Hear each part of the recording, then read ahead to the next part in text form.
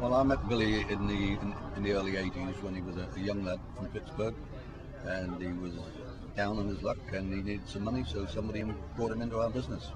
And I worked with him at state fairs and county fairs, and he was just a natural giant of a man, heart of a lion, high energy, just a lovely lad. And he had a voice which, as he said, used to cut through the clutter. It was just, And all successful people who are in front of the public, whether they're politicians or whatever, the most successful ones have got a strong presence and a kind of a natural charisma. That's what it is. Just by being there, they don't have to do anything. They can just, walk into the front of the camera and people are captured.